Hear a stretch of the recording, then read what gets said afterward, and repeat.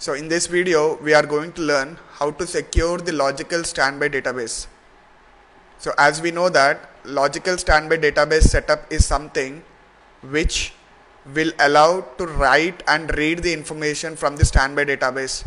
This is very different from what physical standby database is and what active data guard setup is. And logical standby database is one, I'm repeating it again, that will allow you to modify data and also read data on the standby database server. So let me show you first of all what is this video is all about and what am I speaking first. So to let you know first, DGDB1 is the database which is acting like my primary database at the moment, and then DGDB2 database is the one which is acting like my standby database at the moment. So to show you what is the database role and open mode of both the databases.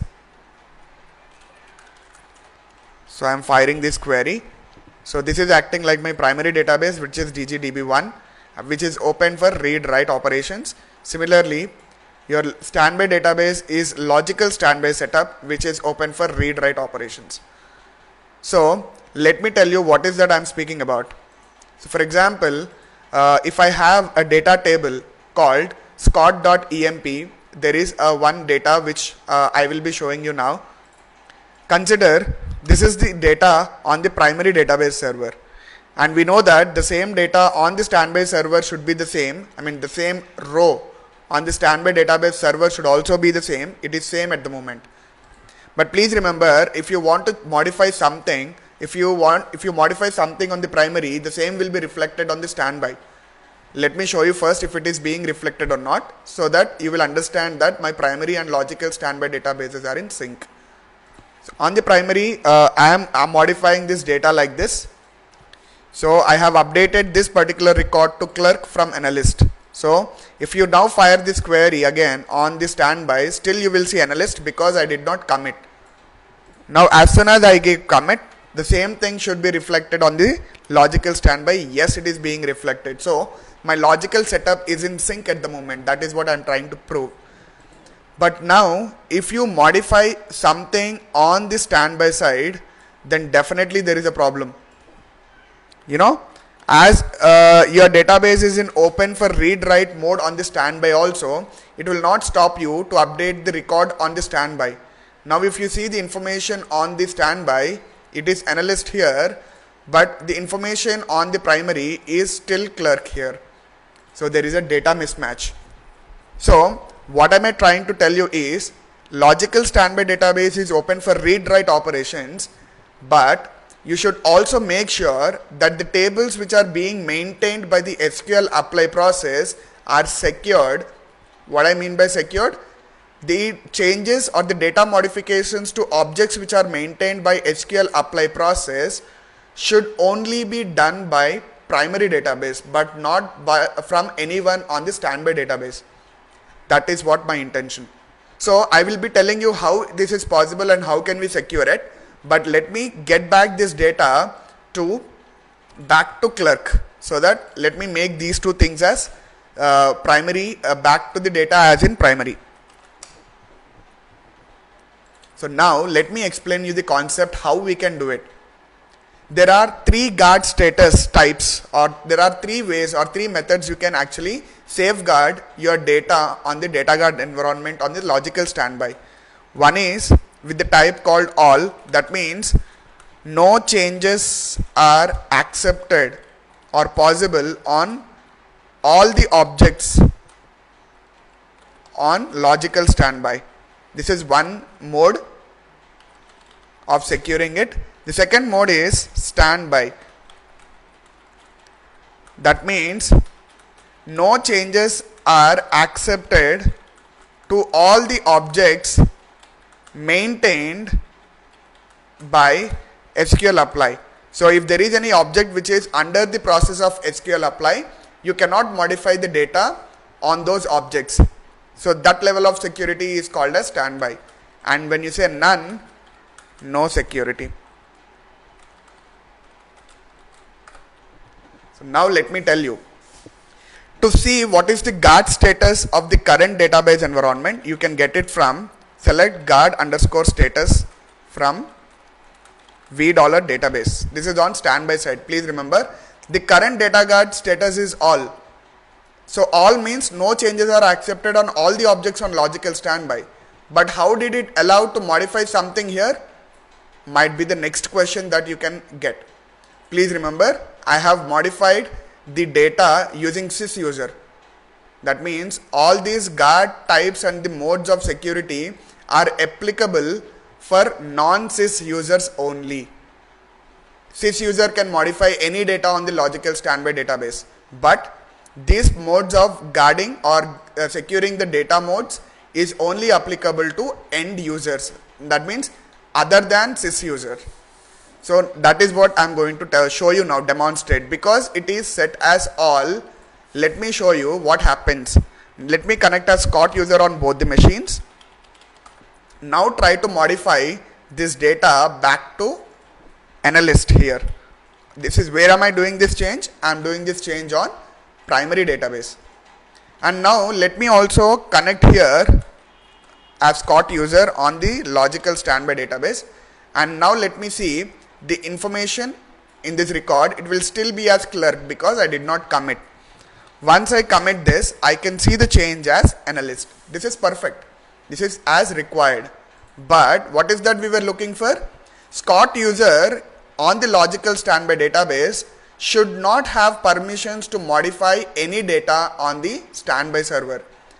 Now as I have set the guard status as all, it should not allow Scott user to modify any data on the logical standby. Let us verify if it is there. So now let me do an update statement on the standby now.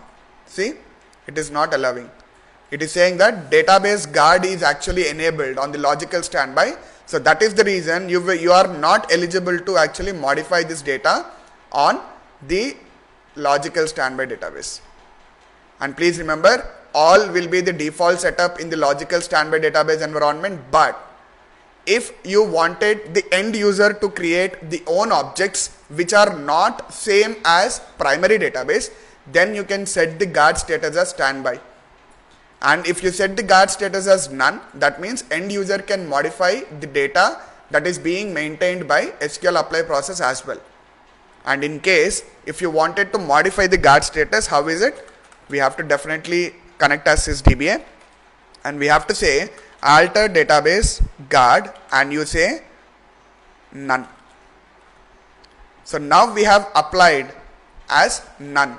So if you check the process, that is guard status, it is none.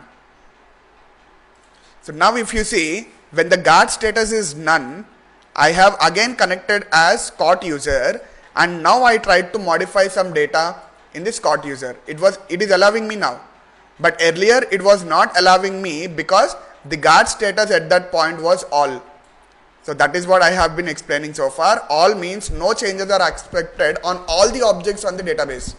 But when you set this as standby, no changes are accepted to all the objects maintained by the SQL apply process.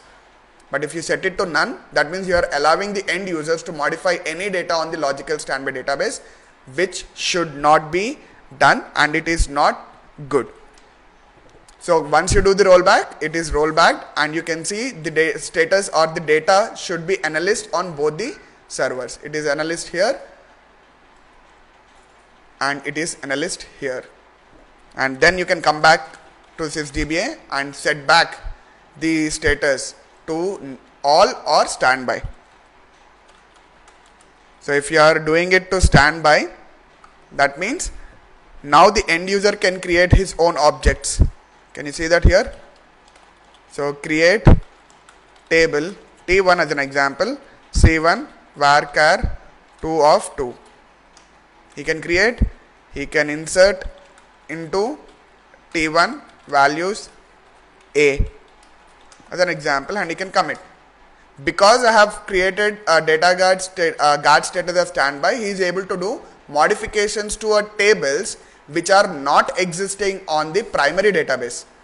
But if the data guard status, like this is not data guard, or normal data guard, it is database guard.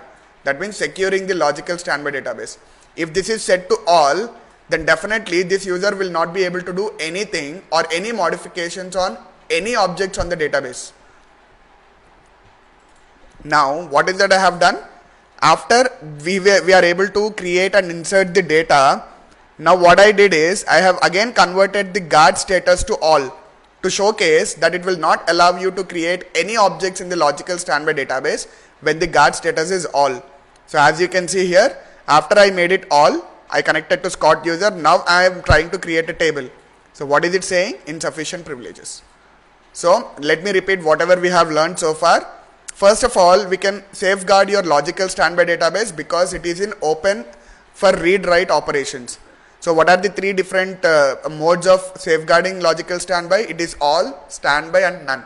None means you cannot safeguard any data on the logical standby. You are allowing end users to modify data on the logical standby as well. That is dangerous. That is not advised mode. When you say all, no changes are accepted on any object in the complete database. That is what I have shown you just now. And when you say standby, only modifications on the objects maintained by SQL apply are any changes that you are trying to do to the objects maintained by the SQL apply, those changes are not accepted, but other changes are accepted. That is what I have proved. So we have proven the permission levels for none, standby as well as all in the data guard safeguarding methods, that is on logical standby. Thanks for looking at this video. So we will be I'll be coming up with such interesting videos going ahead. So as we have seen the earlier videos, I will try to actually get in much more interesting videos as well. Keep following my page, and if you need some training assistance, we can train you on Oracle database. You can get the contact information here, or you can also get the contact information from the Facebook page. Thank you once again.